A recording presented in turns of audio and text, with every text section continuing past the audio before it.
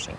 Now, Sam, Gough Whitlam will be remembered at a state memorial service today attended by Australia's political elite, including Tony Abbott and all former surviving Prime Ministers.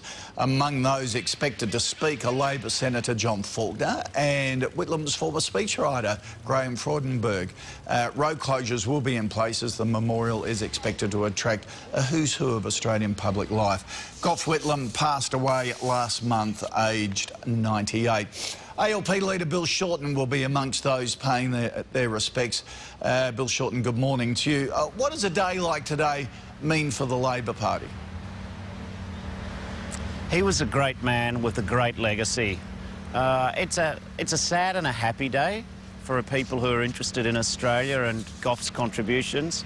It's sad because a great Australian has left us, but it's also a happy day because we recognise that he was a politician, unlike many others, who not only served the nation, but he changed Australia for the better. Yep. John Faulkner, as we said, expected to speak, and Graham Freudenberg. Who else? Are you speaking? No, I believe the family will be speaking too. I'm looking forward to hearing what John Faulkner has to say.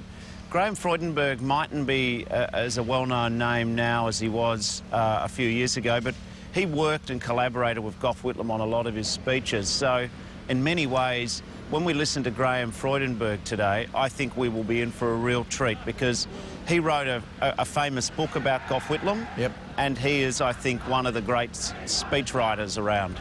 OK, how will he be remembered by friends?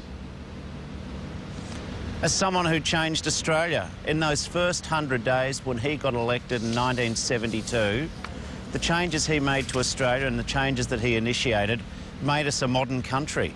They gave us a new identity in everything from the arts to the environment, to land rights, to universal health care and to access to university for working class kids, right through to the family law court. He gave Australia its modern identity, and he was a very strong man who was quite fearless in the way he tackled change. Yep, absolutely.